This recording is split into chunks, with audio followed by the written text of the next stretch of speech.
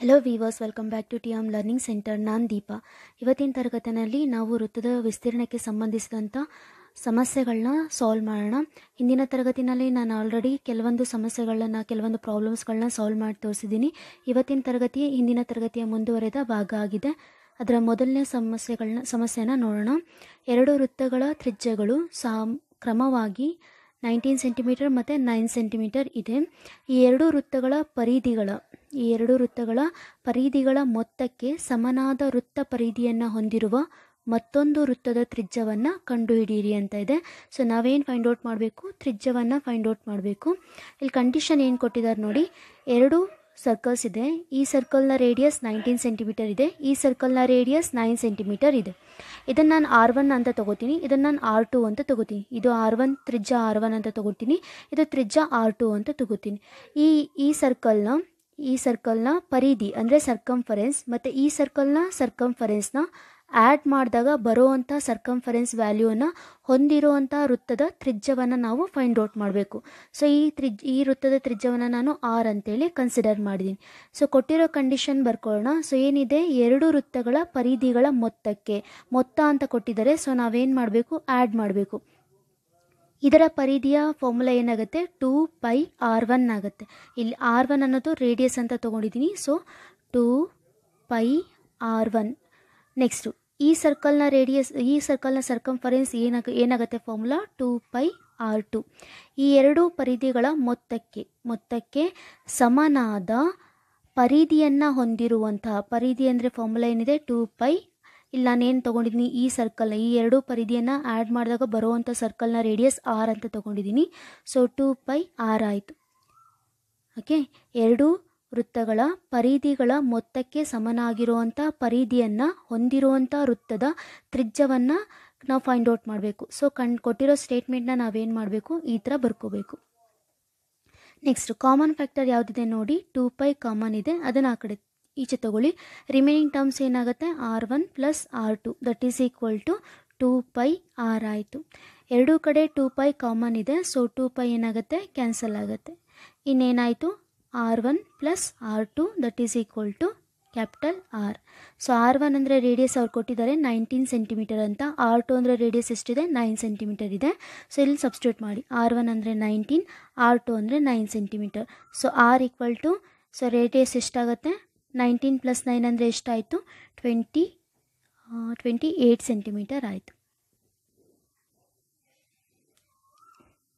ಇಷ್ಟೇ. ಕೊಟ್ಟಿರೋ ಕಂಡೀಷನ್ನ ನಾವು ಈ ಥರ ಬರ್ಕೊಂಡು ಸಾಲ್ವ್ ಮಾಡಿದರೆ ನಮಗೆ ರೇಡಿಯಸ್ ವ್ಯಾಲ್ಯೂ ಸಿಗುತ್ತೆ. ಸೊ ಇದೇ ಥರ ಪ್ರಾಬ್ಲಮ್ ಇದೆ ನೋಡಿ. ಇದರಲ್ಲಿ ಎರಡು ವೃತ್ತಗಳ ತ್ರಿಜ್ಯಗಳು ಕ್ರಮವಾಗಿ 8 ಸೆಂಟಿಮೀಟರ್ ಮತ್ತು 6 ಸೆಂಟಿಮೀಟರ್ ಇದೆ. ಸೊ ಇಲ್ಲಿ R1 ಅಂತ ತೊಗೊಂಡಿದ್ದೀನಿ, ಇದು 8 ಸೆಂಟಿಮೀಟರ್ ಇರುತ್ತೆ. R2 ಅಂತ ತೊಗೊಂಡಿದ್ದೀನಿ, ಇದು 6 ಸೆಂಟಿಮೀಟರ್ ಇದೆ. ಈ ಎರಡು ತ್ರಿಜ್ಯವನ್ನು ಹೊಂದಿರುವಂತಹ ವೃತ್ತಗಳ ವಿಸ್ತೀರ್ಣವನ್ನು ನಾವು ಆ್ಯಡ್ ಮಾಡಿದಾಗ ಸೊ ಬರುವಂಥ ವಿಸ್ತೀರ್ಣವನ್ನು ಹೊಂದಿರುವಂಥ ವೃತ್ತದ ತ್ರಿಜ್ಯವನ್ನು ನಾವೇನು ಮಾಡಬೇಕು? ಫೈಂಡ್ ಔಟ್ ಮಾಡಬೇಕು. ಸೊ ಈ ಕ್ವಶನಲ್ಲಿ ಏನು ಕೊಟ್ಟಿದ್ರು? ಪರಿಧಿಯ ಮೊತ್ತಕ್ಕೆ ಸಮನಾಗಿರುವಂತಹ ವೃತ್ತದ ತ್ರಿಜ್ಯವನ್ನು ಫೈಂಡ್ ಔಟ್ ಮಾಡಿ ಅಂತ ಹೇಳಿದರು. ಇದರಲ್ಲಿ ವಿಸ್ತೀರ್ಣಕ್ಕೆ ಸಮವಾಗಿರುವಂಥ ಈ ಎರಡು ಸರ್ಕಲ್ನ ವಿಸ್ತೀರ್ಣವನ್ನು ನಾವು ಆ್ಯಡ್ ಮಾಡಿದಾಗ ಬರುವಂಥ ವಿಸ್ತೀರ್ಣಕ್ಕೆ ಸಮ ಆಗಿರುವಂಥ ಈ ವೃತ್ತದ ರೇಡಿಯಸ್ ನಾವು ಫೈಂಡ್ ಔಟ್ ಮಾಡಬೇಕು. ಸೊ ಈ ವೃತ್ತದ ವಿಸ್ತೀರ್ಣ ಏನಾಗುತ್ತೆ? ವಿಸ್ತೀರ್ಣಕ್ಕೆ ಫಾರ್ಮುಲಾ ಏನಿದೆ? πr² ಇದೆ. ಸೊ ಇಲ್ಲಿ ನಾನು R1 ಅಂತ ತೊಗೊಂಡಿದ್ರಿಂದ ಏನು ಬರ್ಕೋಬೋದು? πr1² ಅಂತ ಬರ್ಕೋಬೋದು. ಇದ್ರದ್ದು ಏನಾಗುತ್ತೆ? ವಿಸ್ತೀರ್ಣ πr2² ಆಯಿತು. ಮೊತ್ತ ಅಂತ ಹೇಳಿರೋದ್ರಿಂದ ನಾವು ಆ್ಯಡ್ ಮಾಡಬೇಕಾಗತ್ತೆ. ಸೊ ಈ ಮೊತ್ತಕ್ಕೆ ಹೊಂದಿರುವಂಥ ವಿಸ್ತೀರ್ಣ ಏನಾಗುತ್ತೆ? π. ಇದ್ರದ್ದು ನಾನು ರೇಡಿಯಸ್ ಕ್ಯಾಪಿಟಲ್ R ಅಂತ ತೊಗೊಂಡಿದ್ದೀನಿ. ಸೊ R² ಆಯಿತು. ಇವಾಗ ನಾವೇನು ಫೈಂಡ್ ಔಟ್ ಮಾಡಬೇಕು? ತ್ರಿಜ್ಯವನ್ನು ಫೈಂಡ್ ಔಟ್ ಮಾಡಬೇಕು. ಈ ವೃತ್ತದ ತ್ರಿಜ್ಯವನ್ನು ಫೈಂಡ್ ಔಟ್ ಮಾಡಬೇಕು. ಸೊ π ಕಾಮನ್ ಇದೆ, π ಆಚೆ ತಗೊಳ್ಳಿ. So R1² plus R2² equal to πr² ಆಯಿತು. ಸೊ π ಕಾಮನ್ ಇದೆ, π ಕ್ಯಾನ್ಸಲ್ ಆಯಿತು. R1 ವ್ಯಾಲ್ಯೂ ಎಷ್ಟಿದೆ? 8 ಇದೆ. So 8² plus R2² 6² that is equal to capital R². 8² ಅಂದರೆ 64 ಆಯಿತು. 6² ಅಂದರೆ ಎಷ್ಟಾಗುತ್ತೆ? 36 ಆಯಿತು. That is equal to R². 64 plus 36 ಎಷ್ಟಾಗುತ್ತೆ? 100 ಆಯಿತು. That is equal to R². So this implies R equal to square root of 100 ಆಯಿತು. ಸ್ಕ್ವೇರ್ ರೂಟ್ ಆಫ್ 100 ಅಂದರೆ R value ಎಷ್ಟಾಗುತ್ತೆ? 10 ಆಯಿತು. ಸೊ 10 ಸೆಂಟಿಮೀಟರ್ ಆಗುತ್ತೆ. ಕಂಡೀಷನ್ ಬರ್ಕೋಬೇಕು. ಸಾಲ್ವ್ ಮಾಡಿದ್ರೆ ನಮಗೆ ರೇಡಿಯಸ್ ವ್ಯಾಲ್ಯೂ ಸಿಗುತ್ತೆ. ಈ ಥರದ ಕ್ವಶನ್ನ ಲಾಸ್ಟ್ ಟೆಟ್ ಎಕ್ಸಾಮಲ್ಲಿ ಕೇಳಿದ್ದಾರೆ. ಸೊ ಇದು ಇಂಪಾರ್ಟೆಂಟ್, ನೋಡ್ಕೊಳ್ಳಿ. ನೆಕ್ಸ್ಟ್ ಕ್ವಶನ್ ನೋಡಿ. ವೃತ್ತದ ತ್ರಿಜ್ಯ 6 ಸೆಂಟಿಮೀಟರ್ ಮತ್ತು ಕಂಸದ ಉದ್ದ 12 ಸೆಂಟಿಮೀಟರ್. ತ್ರಿಜ್ಯಾಂತರ ಖಂಡದ ವಿಸ್ತೀರ್ಣವೆಷ್ಟು ಅಂತ ಕೇಳಿದ್ದಾರೆ. ಸೊ ಒಂದು ತ್ರಿಜ್ಯಾಂತರ ಖಂಡ ಇದೆ, ಇಲ್ಲಿ ನೋಡಿ, ಇದು ಒಂದು ಸರ್ಕಲ್. ಈ ತ್ರಿಜ್ಯಾಂತರದ ಖಂಡದ ನಾವೇನು ಮಾಡಬೇಕು, ವಿಸ್ತೀರ್ಣವನ್ನು ಫೈಂಡ್ ಔಟ್ ಮಾಡಬೇಕು. ಈ ಏರಿಯಾ ಫೈಂಡ್ ಔಟ್ ಮಾಡಬೇಕು. ಸೊ ಏನೇನು ಕೊಟ್ಟಿದ್ದಾರೆ, ಈ ಕಂಸದ ಉದ್ದ ಇಲ್ಲಿಂದ ಇಲ್ಲಿಗಿದೆ ಅಲ್ವಾ, ಈ ಕಂಸದ ಉದ್ದ 12 ಸೆಂಟಿಮೀಟರ್ ಅಂತ ಕೊಟ್ಟಿದ್ದಾರೆ. ರೇಡಿಯಸ್ ಎಷ್ಟು ಕೊಟ್ಟಿದ್ದಾರೆ, 6 ಸೆಂಟಿಮೀಟರ್ ಕೊಟ್ಟಿದ್ದಾರೆ. ಸೊ ನಮಗೆ ಗೊತ್ತಿದೆ ಕಂಸದ ಉದ್ದವನ್ನು ನಾವು ಫೈಂಡ್ ಔಟ್ ಮಾಡಲಿಕ್ಕೆ ಫಾರ್ಮುಲಾ ಏನು ಯೂಸ್ ಮಾಡ್ತೀವಿ ಅಂತ. ಆ ಫಾರ್ಮುಲಾ ಯೂಸ್ ಮಾಡ್ಕೊಂಡು ನಾವೇನು ಮಾಡಬೇಕು, ಈ ತ್ರಿಜ್ಯಾಂತರ ಖಂಡದ ವಿಸ್ತೀರ್ಣವನ್ನು ಫೈಂಡ್ ಔಟ್ ಮಾಡಬೇಕು. ನೋಡಿ, ತ್ರಿಜ್ಯಾಂತರ ಖಂಡದ ವಿಸ್ತೀರ್ಣವನ್ನು ಫೈಂಡ್ ಔಟ್ ಮಾಡಲಿಕ್ಕೆ ಫಾರ್ಮುಲಾ ಏನಿದೆ, ಥೀಟಾ ಡಿವೈಡೆಡ್ ಬೈ 360 ಡಿಗ್ರಿ. ವಿಸ್ತೀರ್ಣ ಅಂತ ಕೊಟ್ಟಿರೋದ್ರಿಂದ ನಾವು ಏನು ಹಾಕಬೇಕು, ಪೈ ಆರ್ ಸ್ಕ್ವೇರ್ ಅಂತ ಹಾಕಬೇಕು. ಸೊ ಆರ್ ವ್ಯಾಲ್ಯೂ ಗೊತ್ತಿದೆ, ಪೈ ವ್ಯಾಲ್ಯೂ ಗೊತ್ತಿದೆ, ತೀಟಾ ವ್ಯಾಲ್ಯೂ ನಮಗೆ ಕೊಟ್ಟಿಲ್ಲ ಇಲ್ಲಿ. ಸೊ ಈ ತೀಟಾ ವ್ಯಾಲ್ಯೂನ ನಾವೇನು ಮಾಡಬೇಕು, ಕೊಟ್ಟಿರೋ ಕಂಡೀಷನ್ನ ಯೂಸ್ ಮಾಡ್ಕೊಂಡು ಫೈಂಡ್ ಔಟ್ ಮಾಡಬೇಕು. ಏನು ಕೊಟ್ಟಿದ್ದಾರೆ, ಕಂಸದ ಉದ್ದ ಅಂತ ಕೊಟ್ಟಿದ್ದಾರೆ. ಈ ಕಂಸದ ಉದ್ದ ಎಷ್ಟು ಕೊಟ್ಟಿದ್ದಾರೆ, 12 ಸೆಂಟಿಮೀಟರ್ ಕೊಟ್ಟಿದ್ದಾರೆ. ಕಂಸದ ಉದ್ದವನ್ನು ಫೈಂಡ್ ಔಟ್ ಮಾಡಲಿಕ್ಕೆ ಫಾರ್ಮುಲಾ ಏನಿದೆ ನಮಗೆ, theta divided by 360 degree into 2πr. So ಇದರಿಂದ ನಾವೇನು ಫೈಂಡ್ ಔಟ್ ಮಾಡ್ಕೋಬೇಕು, ತೀಟಾ ವ್ಯಾಲ್ಯೂ ಫೈಂಡ್ ಔಟ್ ಮಾಡ್ಕೋಬೇಕು. ಸೊ ನೋಡಿ, theta value theta divided by 360 degree into 2πr value ಎಷ್ಟಿದೆ, 6 ಸೆಂಟಿಮೀಟರ್ ಇದೆ. That is equal to 12. So 2 6 12, ಈ 12 ಮತ್ತು ಈ 12 ಕ್ಯಾನ್ಸಲ್ ಆಗುತ್ತೆ. ಸೊ ನಮಗೆ ಬೇಕಾಗಿರೋದು ವ್ಯಾಲ್ಯೂ ಥೀಟಾ ವ್ಯಾಲ್ಯೂ ಬೇಕು. ಸೊ 360 ಡಿಗ್ರಿನ ಈ ಕಡೆ ಶಿಫ್ಟ್ ಮಾಡೋಣ. ಸೊ ಡೆನಾಮಿನೇಟ್ರಲ್ಲಿ ಇರೋದು ಏನಾಗುತ್ತೆ, ನ್ಯೂಮರೇಟ್ರಿಗೆ ಬರುತ್ತೆ. ನ್ಯೂಮರೇಟ್ರಿಗೆ ಇರೋದು ಏನಾಗುತ್ತೆ, ಡೆನಾಮಿನೇಟ್ರಿಗೆ ಬರುತ್ತೆ. ಸೊ ಥೀಟಾ ವ್ಯಾಲ್ಯೂ ಎಷ್ಟಾಯಿತು, 360 ಡಿಗ್ರಿ ಡಿವೈಡೆಡ್ ಬೈ ಪೈ ಆಯಿತು. ಸೊ ಈ ವ್ಯಾಲ್ಯೂನ ನಾವೇನು ಮಾಡೋಣ, ಇಲ್ಲಿ ಸಬ್ಸ್ಟಿಟ್ಯೂಟ್ ಮಾಡೋಣ. ತ್ರಿಜ್ಯಾಂತರ ಖಂಡದ ವಿಸ್ತೀರ್ಣ ಫಾರ್ಮುಲಾ ಇದೆ ಅಲ್ವಾ, ಅಲ್ಲಿ ಸಬ್ಸ್ಟಿಟ್ಯೂಟ್ ಮಾಡೋಣ. That is equal to, so ಇದೆಷ್ಟಾಗುತ್ತೆ, 360 degree divided by pi into pi R value. R ಅಂದರೆ ಎಷ್ಟಿದೆ, 6 ಇದೆ. ಸೊ 6 ಸ್ಕ್ವೇರ್ ಆಯಿತು. ಸೊ ಡಿವೈಡೆಡ್ ಬೈ ಇಲ್ಲಿ ಎಷ್ಟಿದೆ, 360 ಇದೆ. So 360 divided by pi into 360 into pi into 6 6 36. ಈ ಪೈ ಕ್ಯಾನ್ಸಲ್ ಆಯಿತು, 360 ಕ್ಯಾನ್ಸಲ್ ಆಯಿತು. ಸೊ ಎಷ್ಟಾಗುತ್ತೆ ವ್ಯಾಲ್ಯೂ, 36 ಸೆಂಟಿಮೀಟರ್ ಸ್ಕ್ವೇರ್ ಆಯಿತು. ಸೊ ಇದೇನಾಯಿತು, ತ್ರಿಜ್ಯಾಂತರದ ಖಂಡದ ವಿಸ್ತೀರ್ಣ ಆಯಿತು. ಹೀಗೆ ಕೊಟ್ಟಿರೋ ಕಂಡೀಷನ್ ಯೂಸ್ ಮಾಡಿ ವಿಸ್ತೀರ್ಣವನ್ನು ಫೈಂಡ್ ಔಟ್ ಮಾಡೋದು. ಸೊ ನೆಕ್ಸ್ಟ್ ಕ್ವಶನ್, ಇಲ್ಲಿ ಶೇಡೆಡ್ ರೀಜನ್ ಇದೆ. ನಾವು ಅದನ್ನು ಏನು ಮಾಡಬೇಕು, ಆ ಶೇಡೆಡ್ ರೀಜನ್ದು ವಿಸ್ತೀರ್ಣವನ್ನು, ಏರಿಯಾವನ್ನು ಫೈಂಡ್ ಔಟ್ ಮಾಡಬೇಕು. ಸೊ ಇಲ್ಲಿ ನೋಡಿ, ಒಂದು ಸ್ಕ್ವೇರ್ ಇದೆ ಕೊಟ್ಟಿದ್ದಾರೆ ಅವರೇ, ಇದು ಒಂದು ವರ್ಗ ಅಂತ ಕೊಟ್ಟಿದ್ದಾರೆ. ಹಾಗೆ ವರ್ಗದ ಬಾಹುವಿನ ಉದ್ದ ಎಷ್ಟು ಕೊಟ್ಟಿದ್ದಾರೆ, 14 ಸೆಂಟಿಮೀಟರ್ ಕೊಟ್ಟಿದ್ದಾರೆ. ವರ್ಗದ ಬಾಹುವಿನ ಉದ್ದ 14 ಸೆಂಟಿಮೀಟರ್ ಕೊಟ್ಟಿದ್ದಾರೆ. ನಾವೇನು ಫೈಂಡ್ ಔಟ್ ಮಾಡಬೇಕು, ಛಾಯೆಗೊಳಿಸಿದ ಭಾಗದ ವಿಸ್ತೀರ್ಣವನ್ನು ಫೈಂಡ್ ಔಟ್ ಮಾಡಬೇಕು. ಸೊ ಈ ಸರ್ಕಲ್ನ ರೇಡಿಯಸ್ ಎಷ್ಟಿದೆ, ಇಲ್ಲಿ 7 ಸೆಂಟಿಮೀಟರ್ ಇದೆ. ಈ ಸರ್ಕಲ್ನ ರೇಡಿಯಸ್ 3.5 ಸೆಂಟಿಮೀಟರ್ ಇದೆ. ಸೊ ಇಲ್ಲಿ ನೋಡಿ, ಈ ಥರ ಇದೆ ಫಿಗರ್. ಸೊ ಇದನ್ನು ನಾವೇನು ಏರಿಯಾ ಫೈಂಡ್ ಔಟ್ ಮಾಡಬೇಕಂದ್ರೆ, ನೀವು ಆ್ಯಕ್ಚುಲಿ ಏನು ಮಾಡ್ತೀರಾ, ಈ ಸ್ಕ್ವೇರ್ನ ಏನು ಮಾಡ್ತೀರಾ, ಏರಿಯಾನ ಮತ್ತು ಈ ಸರ್ಕಲ್ಸ್ ಎರಡು ಏರಿಯಾಸ್ಗೆ ಆ್ಯಡ್ ಮಾಡಿ ಫೈಂಡ್ ಔಟ್ ಮಾಡ್ತೀರಾ. ಹೀಗೆ ಮಾಡಿದ್ರೆ ಏನಾಗುತ್ತೆ, ತಪ್ಪಾಗುತ್ತೆ. ಯಾಕಂದರೆ ಈ ಸ್ಕ್ವೇರಲ್ಲಿ ಈ ಭಾಗನೂ ಇರುತ್ತೆ, ಈ ಸರ್ಕಲಲ್ಲಿ ಈ ಭಾಗ ಇರುತ್ತೆ. ನೀವು ಈ ಥರ ಆ್ಯಡ್ ಮಾಡೋದ್ರಿಂದ ಇದೇ ಭಾಗನ ನಾವು 2 ಟೈಮ್ಸ್ ಆ್ಯಡ್ ಮಾಡ್ದಂಗೆ ಆಗುತ್ತೆ. ಇಲ್ಲೂ ಅಷ್ಟೇ, ಸ್ಕ್ವೇರಲ್ಲೂ ಇದೇ ಭಾಗ ಇರುತ್ತೆ, ಈ ಸರ್ಕಲ್ ಒಳಗೂ ಇದೇ ಪಾರ್ಟ್ ಇರುತ್ತೆ. ಸೊ ನೀವು ಎರಡನ್ನೂ ಆ್ಯಡ್ ಮಾಡೋದ್ರಿಂದ ಈ ಪಾರ್ಟ್ ಏನಾಗುತ್ತೆ, 2 ಟೈಮ್ ಆ್ಯಡ್ ಆಗುತ್ತೆ. ಸೊ ಅದಕ್ಕೋಸ್ಕರ ಏನು ಮಾಡಬೇಕಂದ್ರೆ, ಈ ಸ್ಕ್ವೇರ್ ಇದೆ ಅಲ್ವಾ, ಇದ್ರ ಏರಿಯಾನ ಆ್ಯಡ್ ಮಾಡಿ, ಮತ್ತು ಈ ಸರ್ಕಲ್ನ ಈ ಭಾಗವನ್ನು ಮಾತ್ರ ಆ್ಯಡ್ ಮಾಡಿ, ಇದನ್ನು ಆ್ಯಡ್ ಮಾಡೋಕ್ಕೆ ಹೋಗಬೇಡಿ. ಸೊ ಈ ತ್ರಿಜ್ಯಾಂತರ ಖಂಡವನ್ನು ಬಿಟ್ಟು, ಈ ಲಘು ತ್ರಿಜ್ಯಾಂತರ ಖಂಡವನ್ನು ಬಿಟ್ಟು ಅಧಿಕ ತ್ರಿಜ್ಯಾಂತರ ಖಂಡವನ್ನು ವಿಸ್ತೀರ್ಣವನ್ನು ಆ್ಯಡ್ ಮಾಡಬೇಕು. ಅದೇ ಥರ ಈ ಸ್ಮಾಲ್ ಸರ್ಕಲ್ದು ಅಷ್ಟೇ, ಲಘು ತ್ರಿಜ್ಯಾಂತರ ಖಂಡವನ್ನು ಬಿಟ್ಟು ಅಧಿಕ ತ್ರಿಜ್ಯಾಂತರ ಖಂಡದ ವಿಸ್ತೀರ್ಣವನ್ನು ನಾವು ಆ್ಯಡ್ ಮಾಡಬೇಕು. ಸೊ ಈ ಥರ ಮಾಡಲಿಕ್ಕೆ ನಿಮಗೆ 2 ಥರ ಇದೆ. ಒಂದು ಏನು ಮಾಡಬೇಕು, ಸರ್ಕಲ್ ಒಳಗಡೆ ಈ ಸರ್ಕಲ್ನ ವಿಸ್ತೀರ್ಣದಲ್ಲಿ ಈ ತ್ರಿಜ್ಯಾಂತರ ಖಂಡದ ವಿಸ್ತೀರ್ಣವನ್ನು ಮೈನಸ್ ಮಾಡಿದ್ರೆ ನಿಮ್ಗೆ ಇದು ಸಿಗುತ್ತೆ. ಅಥವಾ ಇನ್ನೊಂದು ಥರ ಮಾಡೋದಾದರೆ ಡೈರೆಕ್ಟಾಗಿ ಈ ಅಧಿಕ ತ್ರಿಜ್ಯಾಂತರ ಖಂಡದ ವಿಸ್ತೀರ್ಣವನ್ನು ಫೈಂಡ್ ಔಟ್ ಮಾಡೋದು. ಸೊ ನಾನು ಡೈರೆಕ್ಟಾಗಿ ಅಧಿಕ ತ್ರಿಜ್ಯಾಂತರ ಖಂಡದ ವಿಸ್ತೀರ್ಣವನ್ನು ಫೈಂಡ್ ಔಟ್ ಮಾಡಿ ಆ್ಯಡ್ ಮಾಡ್ತೀನಿ. ಸೊ ನೋಡಿ ಹೇಗೆ ಮಾಡೋಣ ಅಂತ. ಸೊ ವಿಸ್ತೀರ್ಣ, ಛಾಯೆಗೊಳಿಸಿದ ಭಾಗದ ವಿಸ್ತೀರ್ಣ ಫೈಂಡ್ ಔಟ್ ಮಾಡಬೇಕು. ಸೊ ಯಾವುದಾದ್ರೂ ವಿಸ್ತೀರ್ಣವನ್ನು ಆ್ಯಡ್ ಮಾಡ್ತೀರಾ, ವರ್ಗದ ವಿಸ್ತೀರ್ಣ,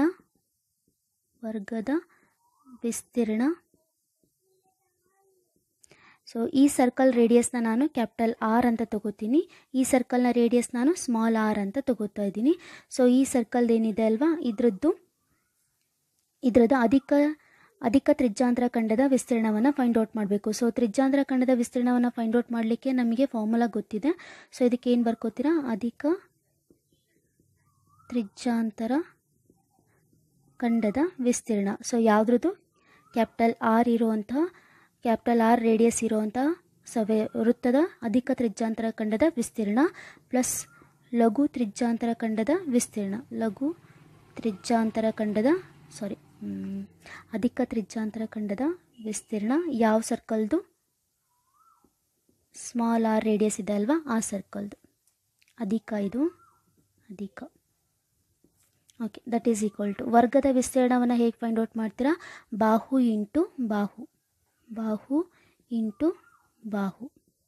ಸೊ ಇದಕ್ಕೆ ಫಾರ್ಮುಲಾ ಏನಿದೆ, theta divided by 360 degree into pi R square, capital R square, plus ಇದಕ್ಕೂ ಕೂಡ ಫಾರ್ಮುಲಾ ಇದೆ, theta divided by 360 degree into pi R square. So ಬಾಹು ಅಂದರೆ ಎಷ್ಟಿದೆ 14 ಸೆಂಟಿಮೀಟರ್ ಅಂತ ಅವರೇ ಕೊಟ್ಟಿದ್ದಾರೆ. ಸೊ 14 ಇಂಟು 14 ಅಂದರೆ ಎಷ್ಟಾಯಿತು, 196 ಆಯಿತು. ಪ್ಲಸ್ ಇಲ್ಲಿ ಥೀಟಾ ವ್ಯಾಲ್ಯೂ ನಮಗೆ ಗೊತ್ತಾಗಬೇಕಲ್ವಾ. ಸೊ ಇಲ್ಲಿ ನೋಡಿ, ಈ ಸರ್ಕಲ್ ನೋಡಿ, ಸೊ ಇದೆಷ್ಟಾಯಿತು 90 ಡಿಗ್ರಿ ಇದೆ. ಟೋಟಲ್ ಕಂಪ್ಲೀಟ್ ಆ್ಯಂಗಲ್ ಎಷ್ಟಾಗುತ್ತೆ, 360 ಇದೆ. ನಾವು ಏರಿಯಾ ಫೈಂಡ್ ಔಟ್ ಮಾಡ್ತಿರೋದು ಈ ತ್ರಿಜ್ಯಾಂತರ ಖಂಡದ್ದು. ಸೊ ಈ ತ್ರಿಜ್ಯಾಂತರ ಖಂಡದ್ದು ನಾವು ಏರಿಯಾ ಫೈಂಡ್ ಔಟ್ ಮಾಡಬೇಕಂದ್ರೆ ಈ ರೇಡಿಯಸ್ ಮಧ್ಯೆ ಇರುವಂಥ ಈ ಆ್ಯಂಗಲ್ ನಮಗೆ ಗೊತ್ತಾಗಿರಬೇಕು. ಸೊ ಎಷ್ಟಾಗುತ್ತೆ, ಇದು 90 ಡಿಗ್ರಿ ಆದರೆ ಇದು ಟೋಟಲ್ ಎಷ್ಟಾಗುತ್ತೆ, 360ನಲ್ಲಿ ಮೈನಸ್ 90 ಮಾಡಬೇಕು, ಎಷ್ಟಾಗುತ್ತೆ 270 ಡಿಗ್ರಿ ಆಗುತ್ತೆ. ಇದರಲ್ಲೂ ಕೂಡ ಅಷ್ಟೇ, ನಾವು ಈ ಏರಿಯಾದ ನಾವು ಏನು ಮಾಡಬೇಕು, ಈ ಏರಿಯಾ ನಾವು ಫೈಂಡ್ ಔಟ್ ಮಾಡ್ತಿರೋದ್ರಿಂದ ನಾವು ಈ ಆ್ಯಂಗಲ್ನು ನೋಡ್ಕೋಬೇಕು ಎಷ್ಟಿದೆ. ಸೊ 90 ಡಿಗ್ರಿ 360 ಡಿಗ್ರಿನಲ್ಲಿ 90 ಡಿಗ್ರಿ ಲೆಸ್ ಮಾಡ್ತಿದ್ದೀವಿ. ಸೊ ಎಷ್ಟಾಯಿತು, 270 ಡಿಗ್ರಿ ಆಗುತ್ತೆ. ಸೊ ಥೀಟಾ ವ್ಯಾಲ್ಯೂ ಎಷ್ಟಾಗುತ್ತೆ, ಎರಡಕ್ಕೂ 270 ಡಿಗ್ರಿ ಆಯಿತು. So 270 degree divided by 360 degree into pi value. R square ಅಂದರೆ ಎಷ್ಟಿದೆ, ಇದ್ರದ್ದು ಆರ್ ಸ್ಕ್ವೇರ್ ಅಂದರೆ ಎಷ್ಟಿದೆ, 7 ಸ್ಕ್ವೇರ್ ಆಗುತ್ತೆ. ರೇಡಿಯಸ್ ಎಷ್ಟಿದೆ, 7 ಇದೆ. ಸೊ ಇದು 7 ಸ್ಕ್ವೇರ್ ಆಯಿತು. ಪ್ಲಸ್ ಇದಕ್ಕೂ 270 degree divided by 360 degree into pi into R2 square. R2 ಅಂದರೆ ಇಲ್ಲಿ ಎಷ್ಟಿದೆ, 3.5 ಇದೆ. 3.5ನ ನಾವೇನಂತ ಬರ್ಕೋಬೋದು, 7 ಡಿವೈಡೆಡ್ ಬೈ 2 ಅಂತ ಬರ್ಕೋಬೋದು. 7ಅಲ್ಲಿ ಹಾಫ್ ಅಂದರೆ ತಾನೇ 3.5, ನಮ್ಗೆ ಕ್ಯಾನ್ಸಲ್ ಮಾಡಲಿಕ್ಕೆ ಈಸಿ ಆಗುತ್ತೆ ಅಂತೇಳಿ ನಾನು 7 ಡಿವೈಡೆಡ್ ಬೈ 2 ಅಂತ ಬರ್ಕೊಂಡಿದ್ದೀನಿ. ಸೊ ಇವಾಗ 196. ಸೊ 0 ಕ್ಯಾನ್ಸಲ್ ಆಯಿತು. 9 3s 27, 9 4s 36. ಇಲ್ಲೂ ಅಷ್ಟೇ 0 ಕ್ಯಾನ್ಸಲ್ ಆಗುತ್ತೆ. 9 3s 27, 9 4s 36. ಈ ಎರಡು ಟರ್ಮ್ಸಲ್ಲೂ ಕಾಮನ್ ಟರ್ಮ್ಸ್ ಏನಿದೆ ಅದನ್ನು ಈಚೆ ಬರ್ಕೊಳ್ಳೋಣ. ಸೊ ಇಲ್ಲಿ 3/4 ಕಾಮನ್ ಇದೆ, ಎರಡು ಟರ್ಮ್ಸಲ್ಲೂ 3/4 ಆಚೆ ತೊಗೊಂಡಿದ್ದೀನಿ. ನೆಕ್ಸ್ಟ್ ಪೈ ಕಾಮನ್ ಇದೆ, ಪೈ ವ್ಯಾಲ್ಯೂ ಕೂಡ ನಾನು ಆಚೆ ತೊಗೋತಾ ಇದ್ದೀನಿ. ಸೊ ಪೈ ವ್ಯಾಲ್ಯೂ ಎಷ್ಟಿದೆ, 22 ಡಿವೈಡೆಡ್ ಬೈ 7. ನೆಕ್ಸ್ಟ್ ಇಲ್ಲೂ ಕೂಡ 7 ಸ್ಕ್ವೇರ್ ಇದೆ, ಇಲ್ಲೂ ಕೂಡ 7 ಸ್ಕ್ವೇರ್ ಇದೆ. ಸೊ 7 ಸ್ಕ್ವೇರ್ ಕೂಡ ಆಚೆ ತೊಗೋತಾ ಇದ್ದೀನಿ. 7 ಸ್ಕ್ವೇರ್ ಅಂದರೆ ಎಷ್ಟಾಯಿತು, 49 ಆಯಿತು. ಇನ್ನು ಈ ಟರ್ಮ್ಸಲ್ಲಿ ಪೂರ್ತಿ ಟರ್ಮ್ಸ್ ಆಚೆ ತೊಗೊಂಡಿದ್ದೀನಿ. ಸೊ ಇಲ್ಲಿ ಉಳಿಯೋದೆಷ್ಟು, 1. ಸೊ ಇಲ್ಲಿ ಪೂರ್ತಿ ಟರ್ಮ್ ಆಚೆ ತೊಗೊಂಡಿದ್ದೀನಿ, ಉಳಿಯೋದು 1 divided by 2 square. So 1 divided by 2 square ಅಂದರೆ ಎಷ್ಟಾಯಿತು, 1 ಡಿವೈಡೆಡ್ ಬೈ 4 ಆಯಿತು. ಸೊ ಎಷ್ಟಾಗುತ್ತೆ, 196 plus 7 1s 7, 7s 49. So 2 2s 4, 2 11s ಆಯಿತು. So 3 into 11 into 7, 3 into 11 into 7. So ಇಲ್ಲಿ LCM 4 ತೊಗೊಂಡ್ರೆ ಇದೆಷ್ಟಾಯಿತು, 4 + 1 ಅಂದರೆ ಎಷ್ಟಾಯಿತು, 5 ಡಿವೈಡೆಡ್ ಬೈ 4 ಆಯಿತು. ನೀವು ಇದನ್ನು ಕ್ಯಾಲ್ಕುಲೇಟ್ ಮಾಡಿದ್ರೆ ನಿಮಗೆ ಆನ್ಸರ್ 2723 ಡಿವೈಡೆಡ್ ಬೈ 8 ಆಗುತ್ತೆ.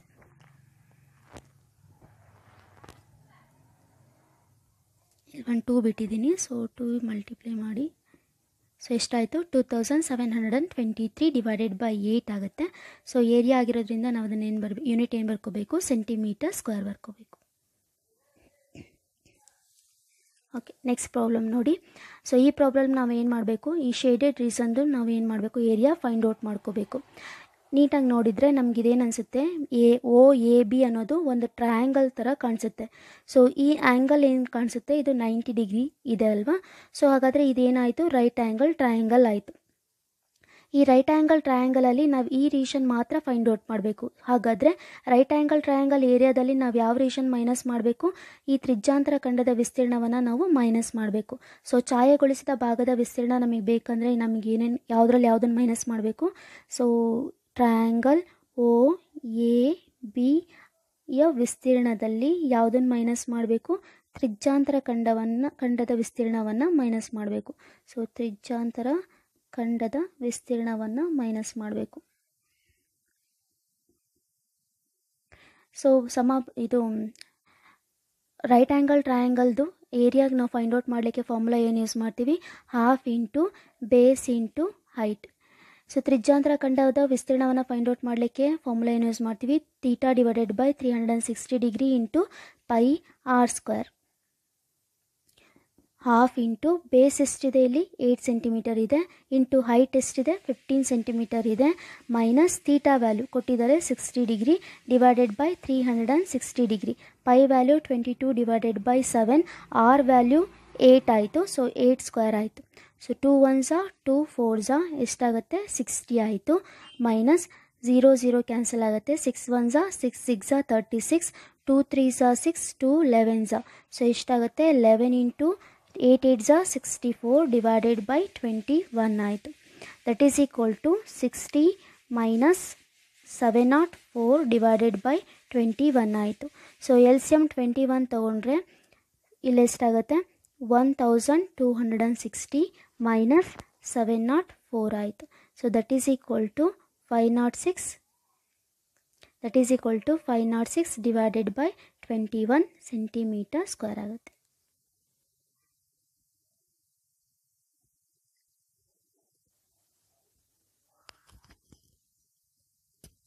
ಸೊ ಈ ವಿಡಿಯೋ ನಿಮಗೆ ಇಷ್ಟ ಆಗಿದ್ದರೆ ಲೈಕ್ ಮಾಡಿ. Thank you.